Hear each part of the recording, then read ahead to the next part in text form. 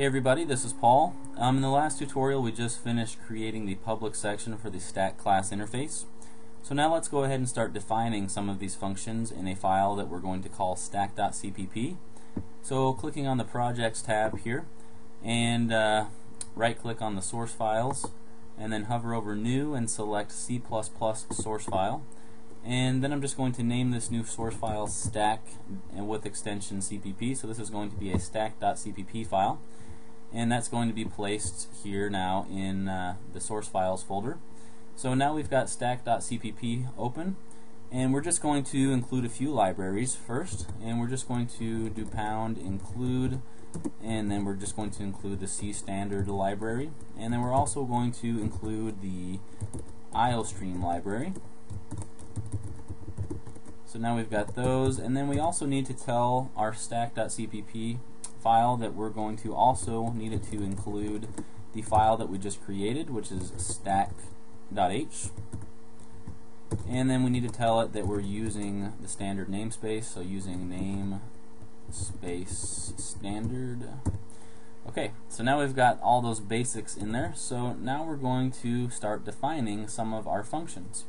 So let's just go ahead and give ourselves a little bit of room here, and then what we're going to do is we're going to tell it that we're about to define something from the stack class. So the way we do that is we just do stack : and then NetBeans gives me these options. It says, okay, you probably want to define one of these, and I want to define this one right here, which is the constructor. So I'm going to define the constructor now, and then I'm just going to do an opening and closing curly brace. And then all I really want my constructor to do is I just want to make sure that when I create a new stack object that the stack pointer is not pointing to anything at all. So that's all my constructor is going to do. Whenever I create a new stack object, it's just going to make sure that that stack's stack pointer is not pointing to anything. So that's what the constructor is going to do. So next we're going to just do the deconstructor. And so we're going to define that from the stack class once again, and it's going to be this one right here with the tilde in front. So that's the deconstructor, and then we're just going to do opening and closing curly braces. And so inside of here is basically what is going to happen to our stack once our stack is being destroyed. Once it's going to either be deleted or our program ends, it's going to call the deconstructor and kind of do whatever is in here. So what we're going to do is we're going to first create a couple of item pointers. So we're just going to call one of them P1 for pointer 1, and we're going to do another item pointer, and we're going to call that one P2 for pointer 2. So the first thing we're going to do is we're just going to make P1 point to whatever the stack pointer is pointing to. So we just do P1 equals stack pointer to accomplish that. And so now one of two things is going to happen. We either have a stack that is already in existence, and if that's the case, this will make P1 point to the top of the stack. The other thing that could happen is we don't have a stack yet, and that would make P1 point to null, since basically when our stack is empty, the stack pointer is going to be pointing to null. So P1 is either going to be pointing to null, or it's going to be pointing to the top of the stack by doing this statement here. So what we're going to do is we're going to say while P1 is not equal to null. So that means we are pointing to the top of the stack. Whoops, there we go. Okay, so while P1 is not equal to null, that means we're pointing to the top of the stack. Then we basically need to delete that item, and then we need to move P1 to the item below, and then keep deleting all the way down until we get to the very end, and the very end is going to be marked with a null, and so we will know when we're at the end, and we won't enter this loop because P1 will then equal null once we've kind of gone through the entire stack. So what we're going to do now is we're going to say pointer 2 is now going to point to whatever pointer 1 was pointing to, and then pointer 2 is actually going to be the one that's going to kind of be doing the deleting. So P1 is now just going to move to the item below. So P1 is just going to now just say P1 equals P1 arrow prev. So this is going to make P1 point to the item below the top now.